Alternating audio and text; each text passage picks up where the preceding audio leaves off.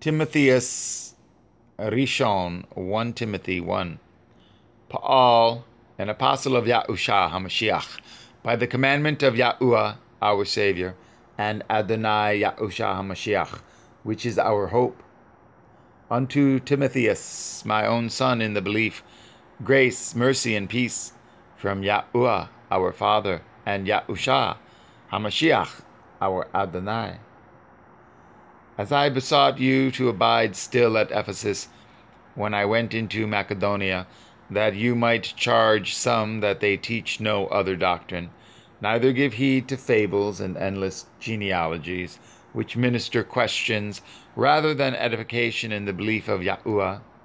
Now the goal of the commandment is love out of a pure heart, and of a good conscience, and of belief unfeigned, from which some have swerved, rather having swerved have turned aside unto vain jangling, desiring to be teachers of the Torah, understanding neither what they say nor whereof they affirm. But we know that the Torah is good, if a man conducts himself in it in accordance to the Torah. Knowing this, that the Torah is not made for a righteous man, but for the wicked and disobedient, for the unholy and for sinners, for them without Yahuwah and profane, for murderers of fathers and murderers of mothers, for manslayers, for whoremongers, for them that defile themselves with mankind, for men stealers, for liars, for perjured persons, and if there be any other thing that is contrary to sound doctrine, according to the glorious Besarah of the blessed Yahuwah, which was committed to my trust.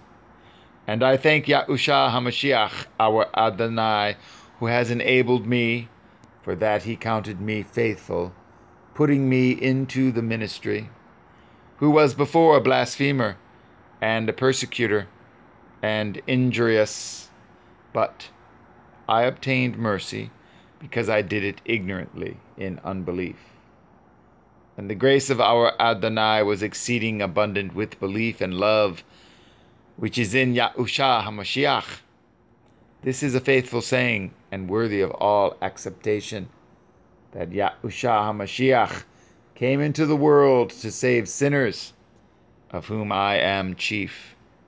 Howbeit, for this cause I obtained mercy, that in me first Yahushua HaMashiach might show forth all long-suffering, for a pattern to them which should hereafter believe on him to life everlasting.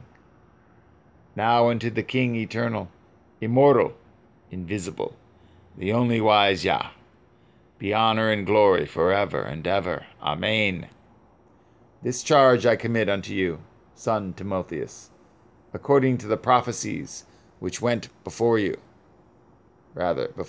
on you, that you by them might war a good warfare, holding belief and a good conscience, which some having put away concerning belief have made shipwreck, of whom is